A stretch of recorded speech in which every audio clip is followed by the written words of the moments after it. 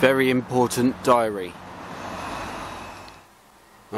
So this is my little video to discuss my feelings and to say about the tragedy that happened last week when I went to the bike shop and I lost one of my ears.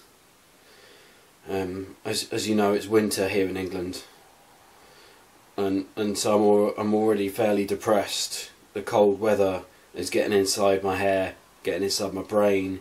It's making my fingers both fast and slow at the same time, so sometimes it's hard to pick up things, other times it's really fast to remember and to pick up things. And so anyway, I was heading down to the town centre from here in my house where once I live, and I didn't know what my plans were. I didn't know how safe I was. I didn't know that I needed any precautions for my trip, for my journey. Anyhow, I set off. I had no plans in my head. I knew that I might end up down at the bike shop, but I wasn't completely sure. I knew that I had a few pennies in my pocket and that I was going to spend them, but not on cauliflowers, not on bicycles, not on icicles, not on fabrics. So anyhow, so I left my house. I put on my hood, not my hat, my hood. I walked down the road, and although all of those who know me quite well, they know that not far down the road from where I once lived, there's a train station just over on the left, which is to the north of here. So I have the option of continuing on along the road, which sort of goes over a bridge to the right, or I could take a sharp left to the train station. So I could get a direct train down to the town, which of course would cut off about half an hour of journey time for me, because it's either a kind of 35-minute walk, or I'd say now that it'd be a 5 or 6 minute journey on the train, very quick by rail, by the British rail system on the tracks.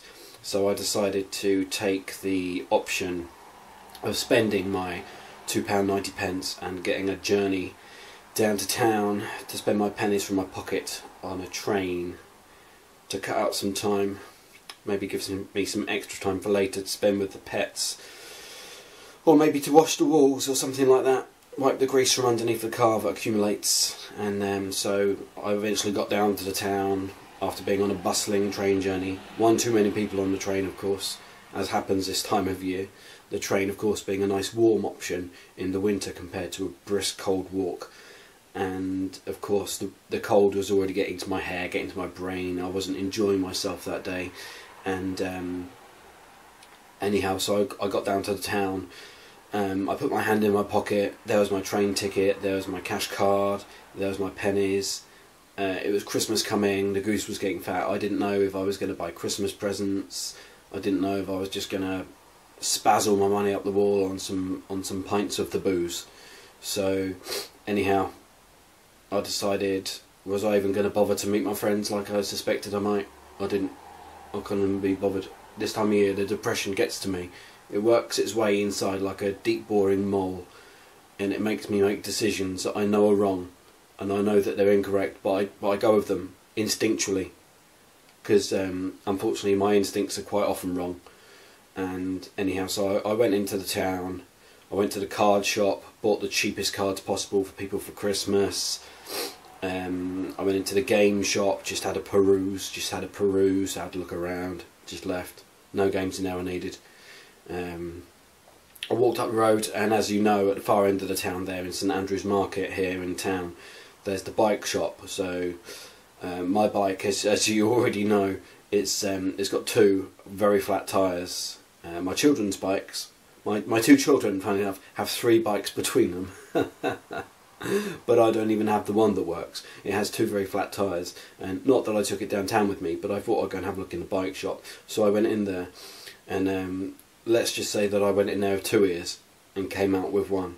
And I'm not prepared to go into any more detail than that, but I'll not be going back to that bike shop, not until A, I've decided that I want to face facts and retrieve my ear, or B, I need to fix my bike, and I need to go all the way back downtown with my bike. It's a massive bike, it won't even fit in the back of our small car, our small red car. So I need to work up the courage to wheel my bike all the way downtown with its flat tyres, or I guess I could just chuck it on the train, something like that, and take it straight down to the bike shop. But then what do? Do I kill 2 birds with 1 stone? Do I come out with 2 2 working tyres and 2 working ears, or obviously I've made an enemy in the shop. Do I open the door, having put on a hood or a disguise, and just, you know, here's my bike, fix it, chuck in some money and run off? Yeah, but I'm not gonna be repealing myself of any ear situations in this case. So anyway, that's one of the problems that's happened to me this week. That's my